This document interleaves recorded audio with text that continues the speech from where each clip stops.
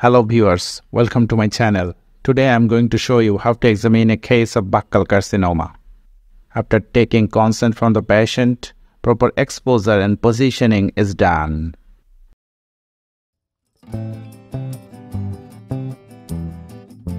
Then patient is asked to open his mouth. Any restriction of opening of mouth is noted. Then ask the patient to protrude his tongue. Then patient is asked to move the tongue side by side and to touch the palate with his tip of tongue. Then oral cavity is inspected with the help of two tongue depressors. On local inspection of the buccal lesion, we see location, its extension, margin of the lesion, and the floor. Other oral cavity features that are inspected are oral hygiene, presence of any trismus, condition of the teeth, gingivobuccal sulcus, and rest of the buccal mucosa and floor of mouth. Then we start palpation. On palpation of the lesion, we palpate edge, base. We see whether there is any tenderness. If the mass is fixed with tongue muscle or overlying skin.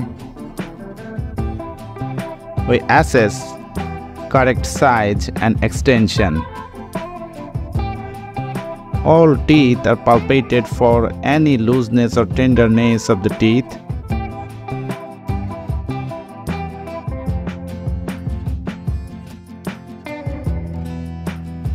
Then tongue base is also palpated.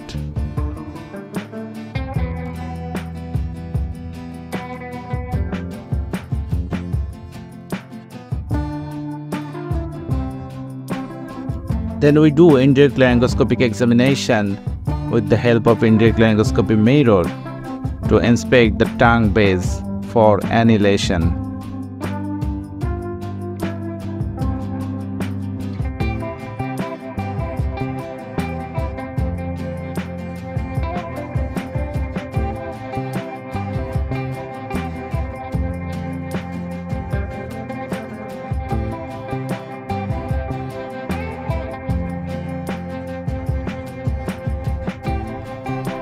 Next, neck is palpated for any palpable lymphadenopathy, submental, submandibular, anterior cervical chain, posterior cervical chain, preauricular, postauricular, occipital, and supraclavicular.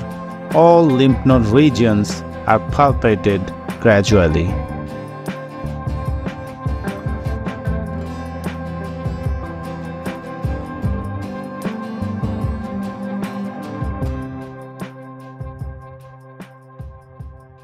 Examination ends with thanking the patient and repositioning of the cloth. Thank you for watching. Goodbye.